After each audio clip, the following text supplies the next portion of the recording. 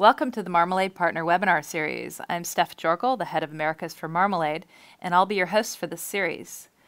The Marmalade Partner Webinar Series is designed to share thought leadership trends and tips around the services and integrations that work with the Marmalade cross-platform game development SDK, and features partners Flurry, Fortumo, HasOffers, PaymentWall, Exit Games, GameHouse, and others. We'll start off with 45 minutes of presentation today, followed by 15 minutes of Q&A. Feel free to post your questions during the presentation in the lower left part of the screen. We will address these questions just following the presentation. Today's guest speaker is Jacob Hoskins, the VP of Biz Dev for Fortumo, and he's going to share tips with you today on how to make more revenue on Android. Jacob? So what we're going to do today is go through just a very quick, brief bit of propaganda to make my boss happy. And then we're going to really dive into the meat of it, which is teaching and hopefully some tricks that we've learned from working with many different merchants around the world that have been successfully making money off of Android IAP, predominantly in emerging markets. So that's our knowledge base. We are a European company founded there. I'm based in San Francisco, but the headquarters is in Estonia. And so we have a very worldly perspective as far as how you can go out and make money in emerging markets. Then we're going to get on to talking about a promotion we're doing that's special for webinar participants. Go over questions about the top part of the agenda. And then at the end, we're going to talk about integration and go over any integration questions you have after that. So what is Fortumo? Fortumo is, we're the most popular emerging markets payment method using carrier billing. We work on all platforms, so not just Android, even though that'll be the focus of today's talk. So we work on Windows as well as web. About the only place that doesn't allow carrier billing is iOS. And you can take that to Apple's policies. And our platform also allows it so that anybody can come and sign up, and it's very easy, very self-serve, very developer-focused. We have working with over 80,000 different developers currently. The APIs that we use have been around for about 4 years. We were one of the leaders in Android in-app payments back before it was the thing to do. Our coverage, as you can see here, is the 80 countries that we cover. A very good coverage in the Americas, Asia, Southeast Asia, as well as Eastern Europe, as well as we're always adding coverage in Middle East and North Africa, along with India as a recent addition to us. Some of the brands we work with are some of the very largest, as you can see on the slide here. EAs, Rovios, Badoo's of the world, as well as the many smaller developers that have very innovative products. As you can see here, this chart was produced by our friends at Flurry, and the yellow areas are showing where the high growth areas are. So these are areas that are growing at over 100% per year. As you can see, most of the high growth areas are in Asia, so Russia, China, India, as well as Latin America and parts of Africa. The developed markets, US, Western Europe, are growing at less than 100% per year as far as connected devices. So we really focus on the areas that are going to make you the most money in the coming years, as well as a side benefit of that is that the CPIs are substantially lower in emerging markets than they are in developed markets. So it's a great place to go and get a good return on your marketing investment and time investment just because it's less crowded. It's very difficult to be featured in the US on any of the, Google or Apple just because the competition's fierce and the ad spends are pretty high.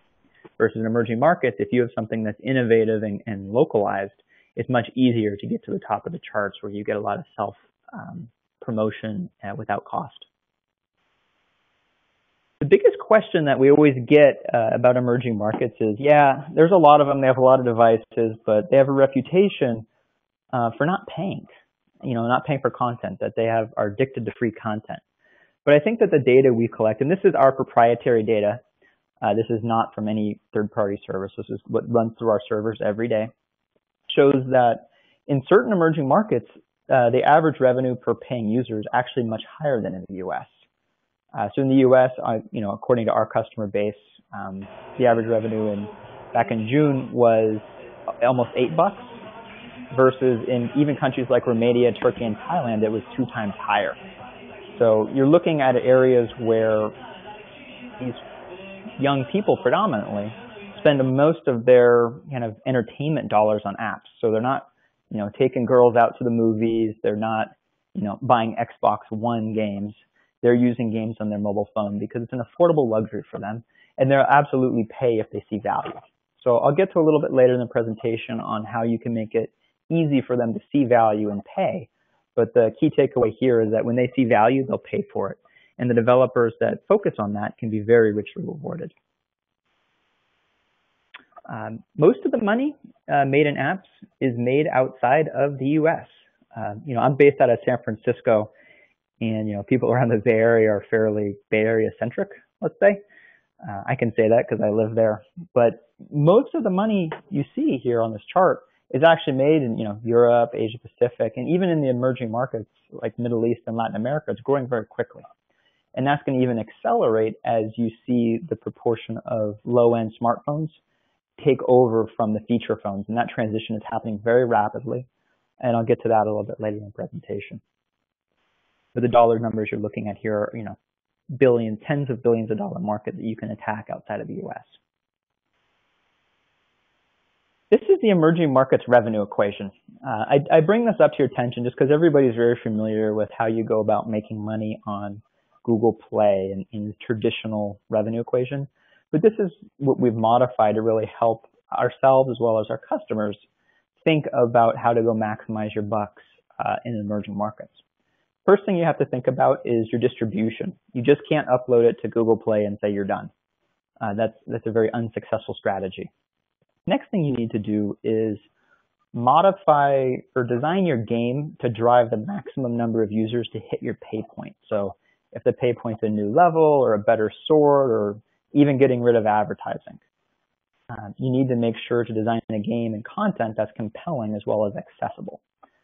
Then the third factor is payment conversion rate. In the US, I have 3 credit cards. I don't even want to know how many my wife has. It's taken for granted that everybody has one. But in emerging markets, most people do not. So there's on the order of 1.5 billion credit cards out there versus 5 billion people or 5 billion cell phones out there. So you can see that you're missing an audience of about 3 billion when you just look at credit cards. Then the kind of downside of it is transaction costs. Doing everything in emerging markets is also more expensive. And so there's definitely a balance to be paid. So the credit card fees, 5%. Carrier fees are substantially higher. But I'll walk through later in the presentation. You can kind of see the yin and the yang and how it balances out and how you can maximize your money by keeping track of where to put your effort. Distribution. So where's the money at? This is going to be a breakdown of the prior bar chart that I showed you. And I'll walk through some specific markets for you, as well as some specific distribution that hits those markets. So we have to broaden our minds beyond Google Play. When we work with our merchants at Fortumo, we help them distribute to over 30 different app stores, a selection of which I threw up the logos on the screen, as well as the carriers have app stores where they, as well as the OEMs, that distribute. Depending upon the specific market, so in markets where the carriers are very strong and buy a lot of phones, the carrier gets to say how it's going to be and puts their app store on the phones. In markets where the carriers are smaller or weaker, generally the OEM app store goes on the phone. So it can be market specific. It's not just like the US where, I don't think just about any OEM can tell Verizon what the software load is going to look like. In emerging markets, you have a lot more levers to be pulling in order to get distribution. First market we're going to take a look at is Latin America. Brazil is the fastest growing market down there. It's about half of the overall opportunity in Latin America. And especially here, you can see it's going to accelerate a lot next year. I was at talks at CES recently with a number of Brazilian carriers, and they were telling me about the plans where they're going to be rolling over their premium phone users and into smartphone users. And these are low-end smartphones, but they're looking for the market to be predominantly smartphone within the next 1 to 2 years. So it's not going to be a 3 or 4 year transition. This is happening fast, and these users are going to be looking for new apps. So I think that this is, to me, is going to be one of the fastest growing markets in the next couple of years and a very good place to invest. Middle East, Turkey I'm flagging up as a great market to pay attention to. It has language barriers, which keep a lot of less enterprising developers out. But it also has the highest average revenue per user in the world, according to our data set. These are predominantly young men, late teens, 20s, who spend a heck of a lot on in-app purchases.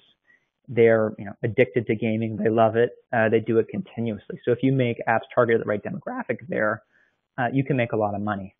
That also tends to be a younger market. So unlike the US, where you might be getting somewhat older players, in Turkey, it makes sense to very squarely target on the teenage male as well as 20-year-old males. So you can see the types of games that they play. They're not, whimsical puzzle games. These are much more, mid to harder core gaming for them, as well as, social services, dating, chatting, stuff like that. In Central Eastern Europe, market flag up is Russia. Russia's a really cool market just because it's not just a country market. It is a second language market. So you're capturing over 250 million Russian speakers who have it as their first or second language. So you get a nice bump in a lot of the CIS states that the users can use Russian to buy stuff and feel comfortable operating in.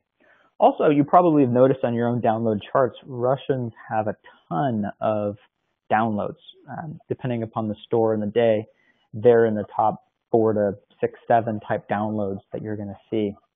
The problem with Russians is that they don't particularly like banks due to a variety of historical factors.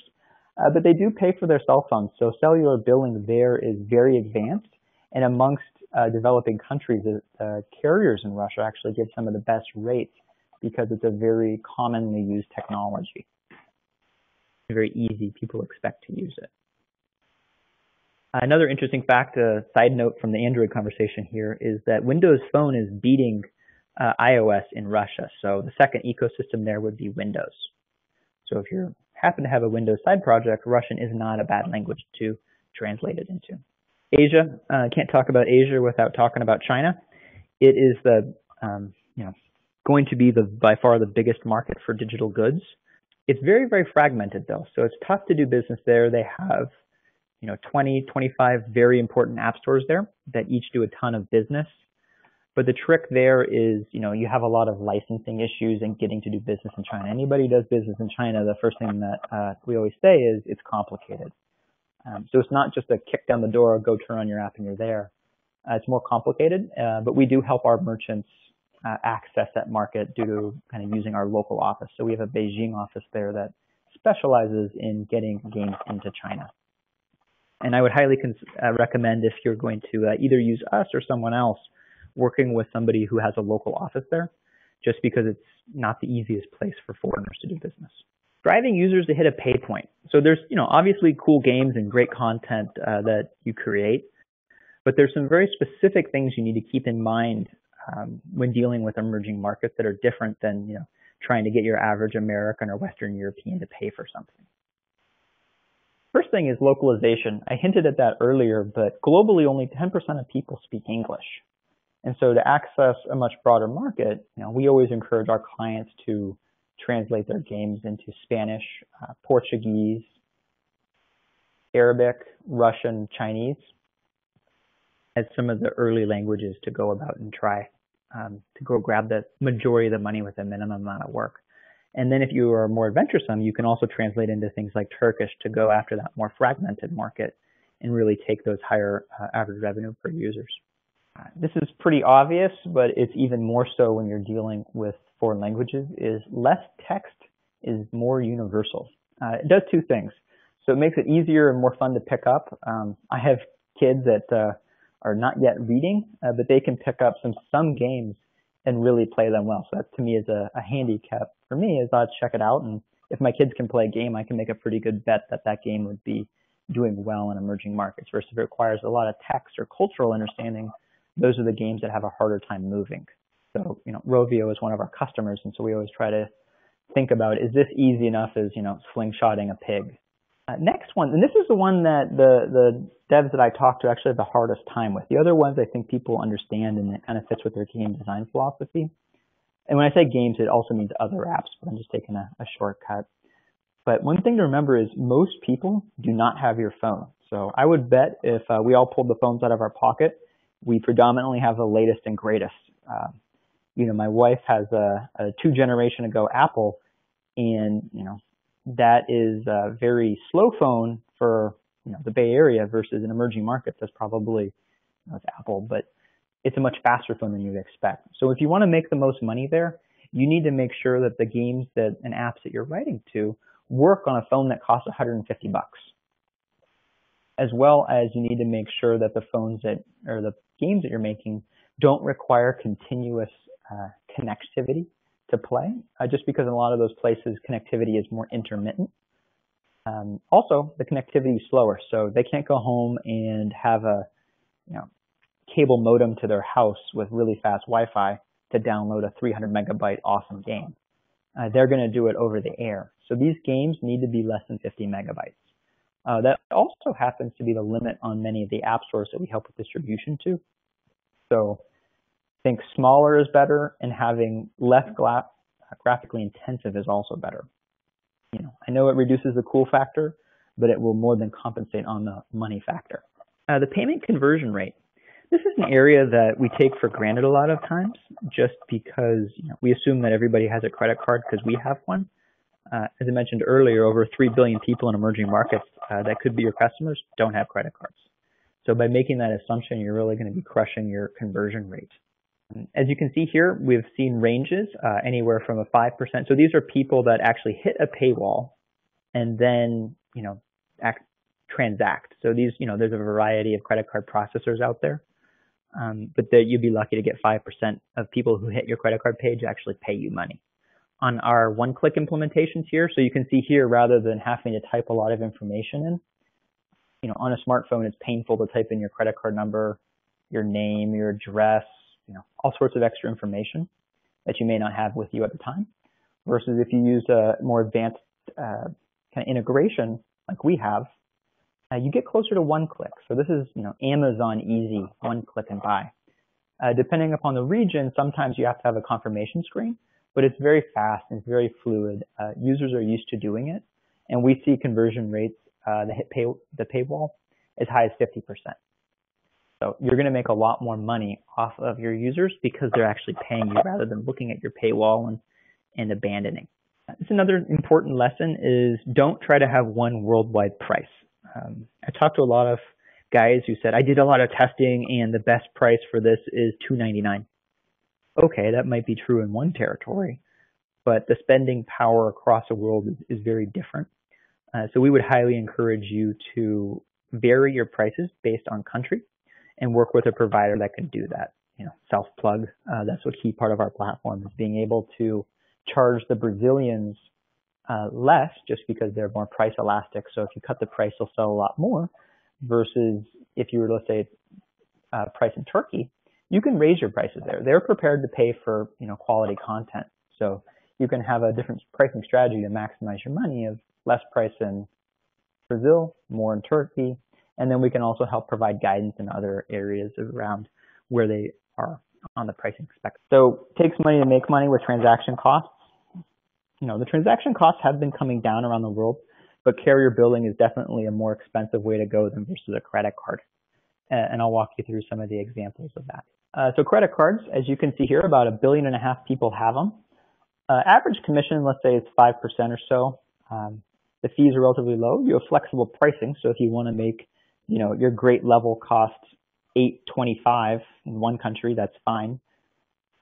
But the problem is that you have low conversion rates, you have chargebacks, you have bad debt, as well as you have fraud because you have card not present situations.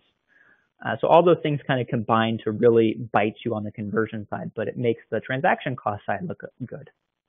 Mobile payments, it's the opposite story. So you have great reach, 5 billion people.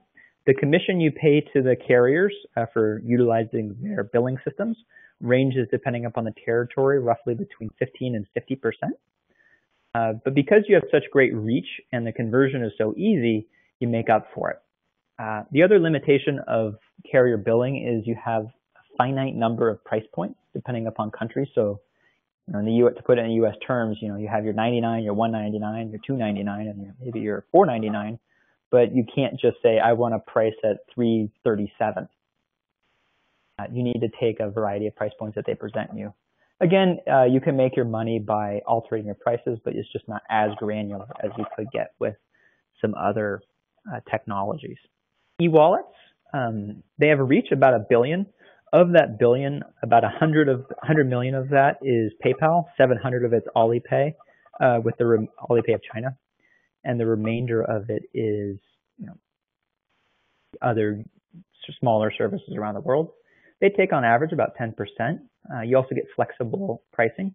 However, it requires that your customer has a PayPal account, remembers their password and uses it enough, and wants to use it with your service.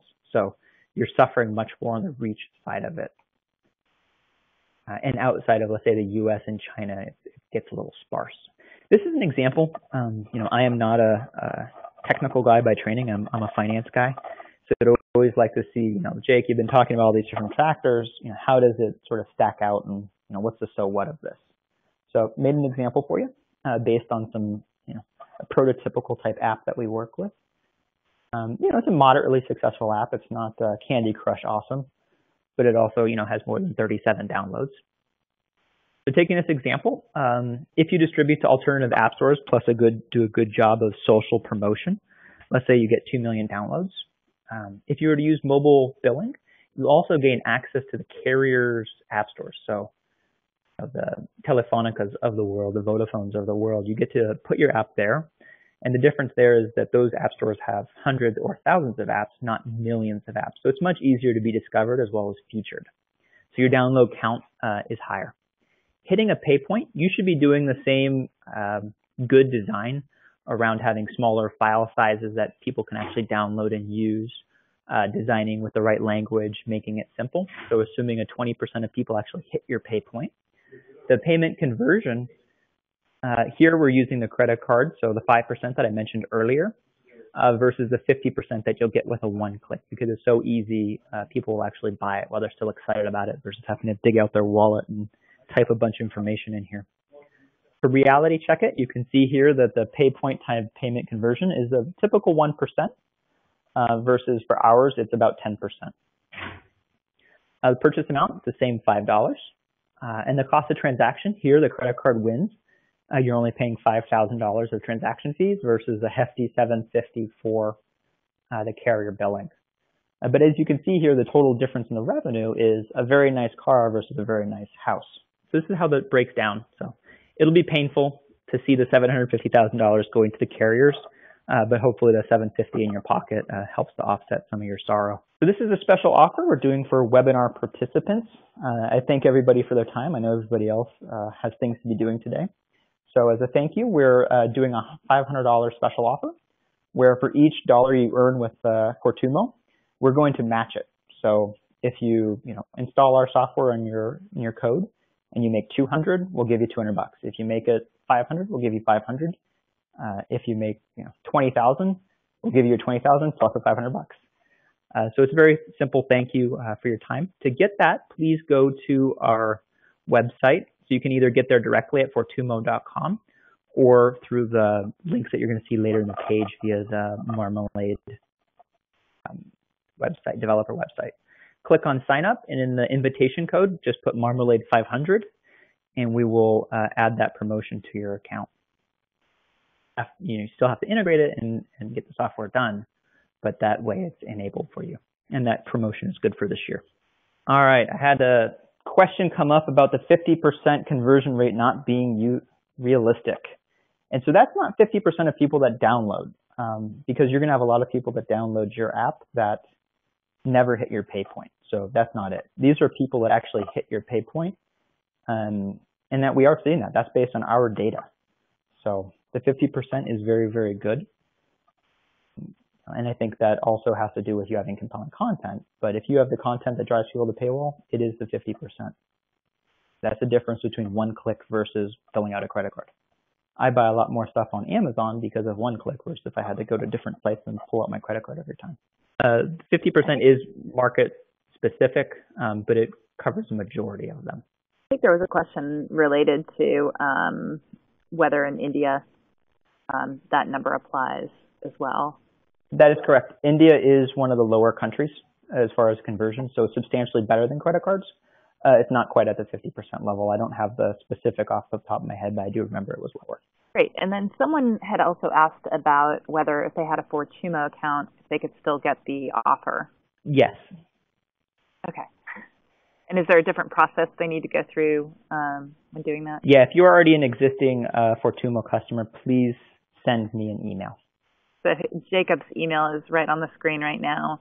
And we also have Nick Smith on the line here, who's our developer relations engineer. And he was going to run through a few, just the basic process of using Fortumo within Marmalade. So, Nick, I'm going to unmute you here. My name's Nick Smith. I'm an engineer at Marmalade. I work quite a lot with different partners that we do integrations with, and also with games companies using us to make games. So I have quite a lot of sort of knowledge of both what we do SDK-wise and what users are using us to do. You've heard the sort of nice bits about money. I'm just going to go through the dull, techie bits for a few slides. So one thing that's worth mentioning to start off with is that there's lots of different integrations out there for Marmalade. Some of them are sort of untested things that users have made. Some of them are things that we put through our own QA to test before supplying them.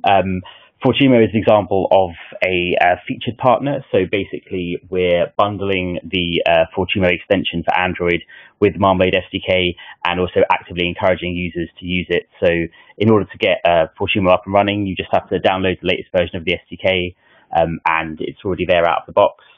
The APIs are very similar to existing sort of other billing APIs you might have seen. So things like the iOS and Google Play Store and Amazon. Notably, the Fortumo one is actually pretty simple. You basically just have to add the library in, set up your app secrets and IDs, and call buy, and then respond to the payments.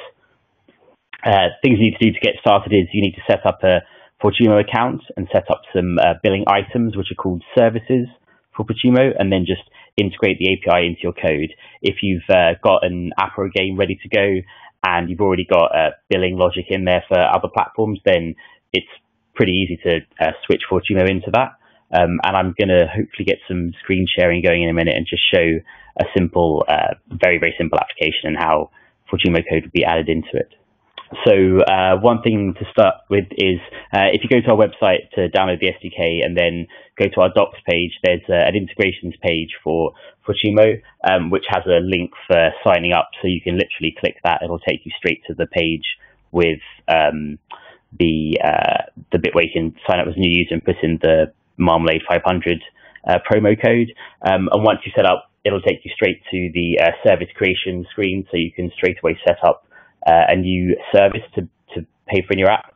One thing worth noting that a service in Fortumo is basically an item. So you can set it up as a single item or virtual credits, and that's basically the same as sort of consumable versus non-consumable products in other stores.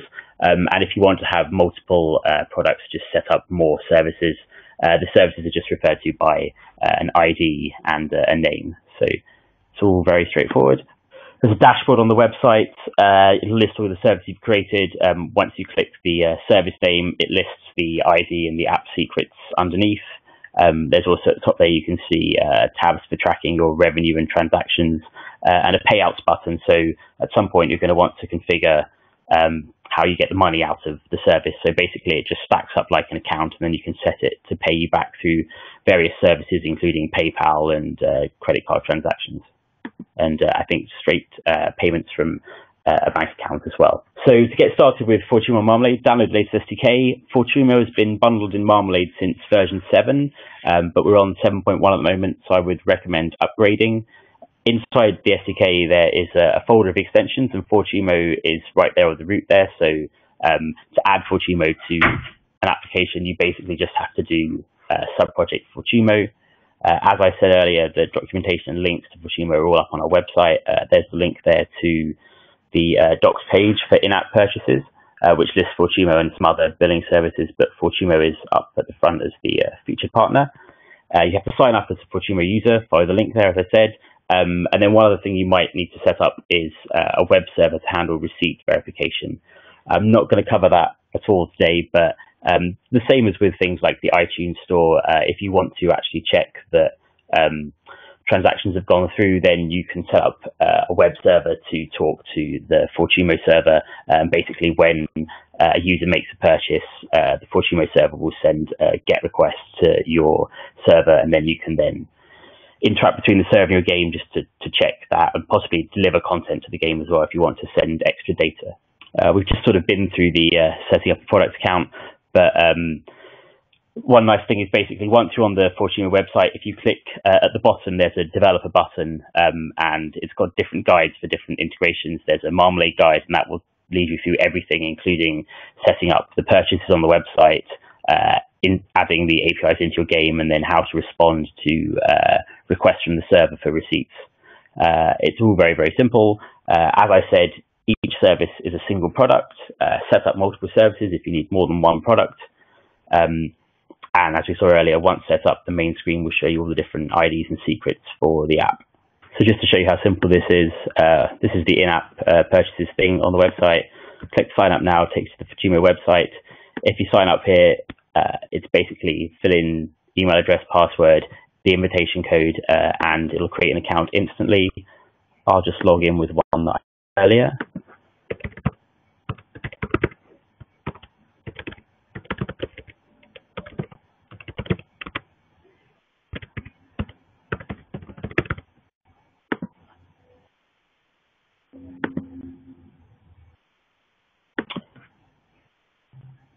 And basically, to create a service, just hit the Create New Service button, set up your payouts through this screen here. And I made a service earlier. I've got a couple of users set up for myself here.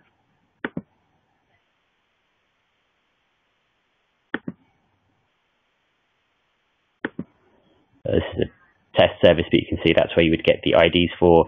I configured it for a couple of different countries, UK and Portugal. And once you're ready to go, just hit Go Live. If you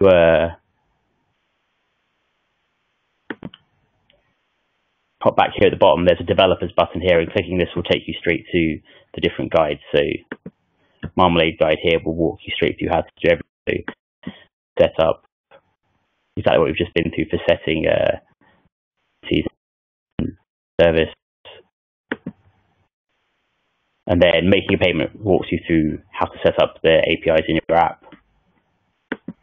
And finally, you get receipt verification, which is how to set up your server. So whether you're using Marmalade or just plain Android or any other integration, this is exactly the same thing. It's just a web server interaction with the Fortumo service. So to show you that in a Marmalade app, I'm just going to pop open the Marmalade Hub. So this is the regular interface for Marmalade, GUI project manager.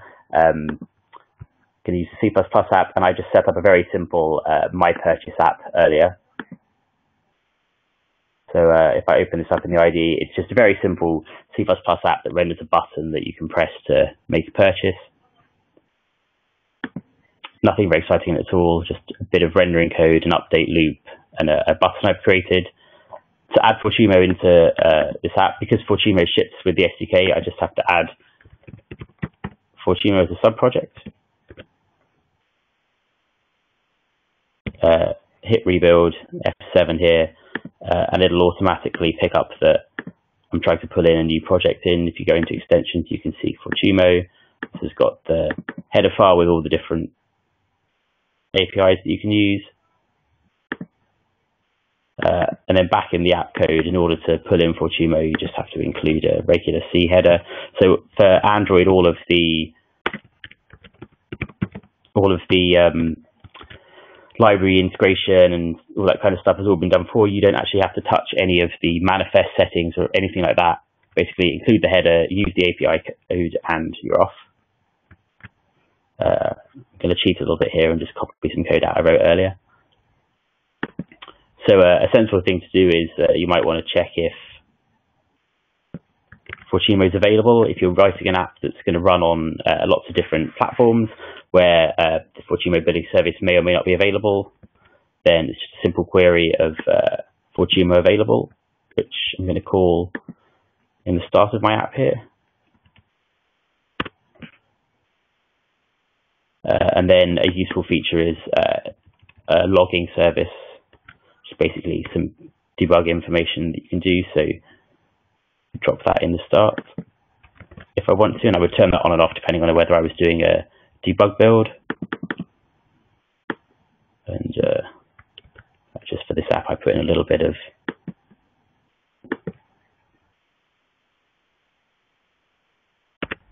printing for whether it's found the extension or not. And then to actually use Fortumo, so one thing you're going to want is a callback. So like many Marmalade integrations like this and most billing integrations, basically you just have to set up a callback function that gets called whenever the billing service responds to your app. So basically if you ask to make a purchase, at some point it will come back with a response. So response statuses are all very, very obvious. So pending is where it started making the payment, but it hasn't finished. Build is the success one, and failed is the failed one. And basically, you're just waiting for this to come through.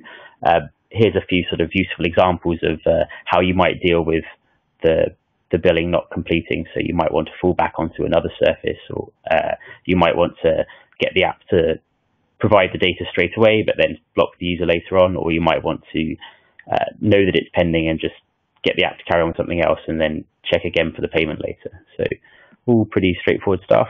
And then the main bit, of course, is actually making a request for a payment.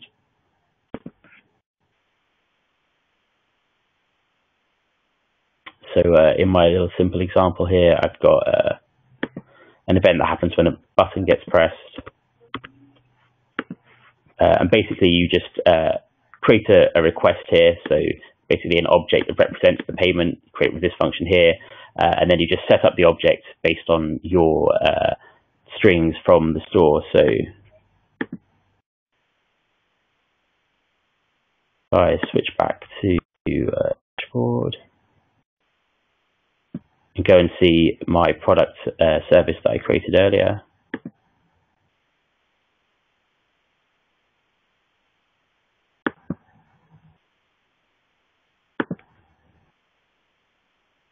You can see these things are pretty obvious. So service ID. This one is just some string to display. So for example, buy my product. See if I can spell properly.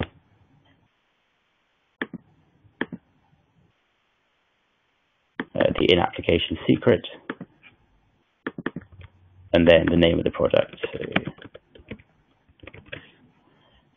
and that is basically it. So integration is super simple. As I said, I'm not going to cover setting up a server if you want to deliver any data to your app or to have a verification of receipts.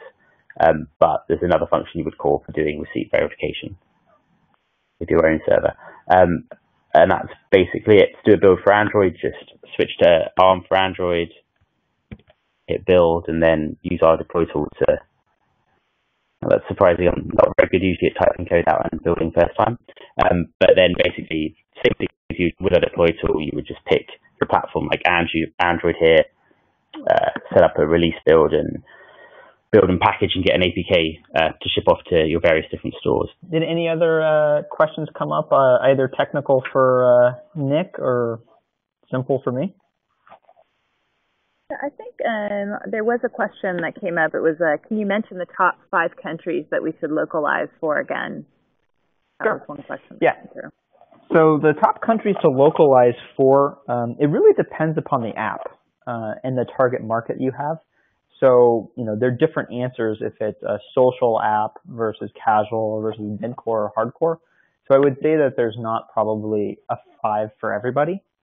You know, for example, you know, let's say you're doing a cricket app, there's very specific countries that you should market to and very specific and many, many other ones that you should not. But the regions, we think of it more on almost a regional basis. So the regions that you know, for most games would make a lot of sense would be Spanish, Brazil, Portuguese. And then I would also make sure to do Russian. The next one would probably be Arabic. They have a lot of fast growth there. And then Chinese. And then as well as some of the Southeast Asian languages, again, they have a lot less competition. So we see a lot of developers have success in places like Thailand. The one market that I would probably say is big and juicy but should be probably avoided by most people on the call would be Japan. That is a very difficult market for non-Japanese developers to make good money in. So you can, I'd probably, if you're going to do a relatively hard language, think more China. And then if you're going to do some smaller languages, think about Thai or Vietnamese as potential fallbacks. One question just came through. If my app is downloaded on Google Play but uses Fortumo, does Google also get a percentage of the revenue? Excellent question. We run across this all the time.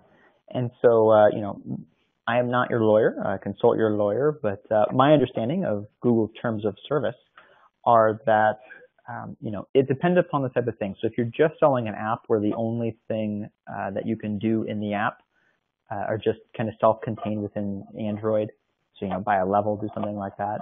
If you're a little bit broader and you could use services across multiple devices, or it's kind of a digital good that you can use across devices, that's perfectly fine. And then there's sort of the, what Google allows versus what its terms of service say. Generally, Google lets developers use our service in areas outside of US and Western Europe. That's where they make almost all their money, and so they're more focused on that. And we do have a lot of our developers that use our service and distribute via Google Play. And they use it and they turn it on in specific regions where Google Play does not do a good job or is banned outright. So say China or Brazil. So yes, you can do it. And Google does not get any of the revenue that comes to our system. You still do, obviously, the carriers will be taking their cut as the payment processor, but not Google. Definitely want to take the time to thank Jacob and Nick for joining us here for this webinar, and thanks to the attendees that have joined us for the entire presentation here. Sorry about some of the technical glitches. We've been using a new service here and working through the kinks, so thanks for bearing with us. If you have any questions, feel free to contact us, and thanks again for joining us. Thank you, Steph, for setting it up. Thanks very much.